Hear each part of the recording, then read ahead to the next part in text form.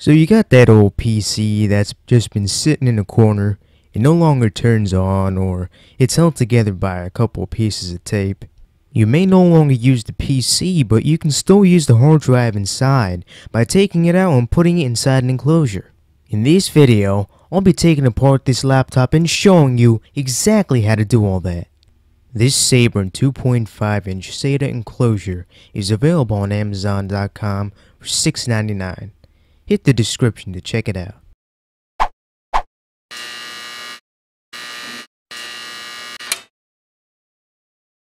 On most laptops 14 inches and larger, all the stuff is going to be accessed from the bottom. So you're going to put your laptop bottom side up and you're going to grab the battery and pull it out. So there's going to be a little plate that is marked by a bunch of vents and some little words that say drive guard or something similar, which is where the hard drive is located, of course. So in most older laptops, this is usually screwed on. In newer laptops, you can pull a switch and then it'll just pop off. You gotta pry it off with your hands. So this is a bit older. This is a 2010 version. So I'm gonna have to screw it off.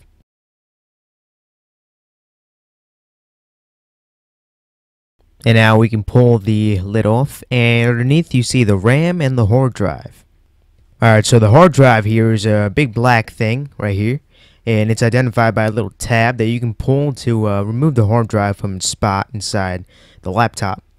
And you got to disconnect the SATA connector, which will keep the hard drive in place and allow the laptop to access it. So it's going to be a bit stiff since it'll most likely have been in there for a couple of years at least. So you might have a bit of trouble trying to remove that. And there we go. Now older machines use the IDE interface, which consists of a bunch of pins. You'll need a different enclosure that supports IDE in order to use this kind of hard drive. Now this black thing you see here with the tab is a cover that protects the actual hard drive inside the laptop. Now you got to remove this in order for the laptop to fit inside the enclosure in most cases.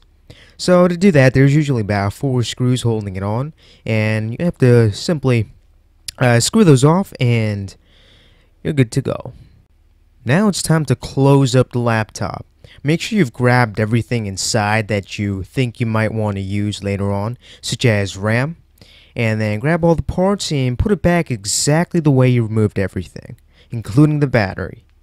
Clear your workspace of everything except for the hard drive, the enclosure, and the screwdriver and screws that the enclosure should have come with. Now what you want to do is take out the end of the enclosure with the USB port in it, and take that and plug it into the hard drive.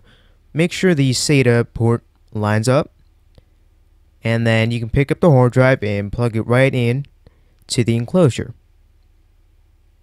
Now be careful when you're doing this because you don't want to scratch anything on the hard drive, so you got to put it in very carefully.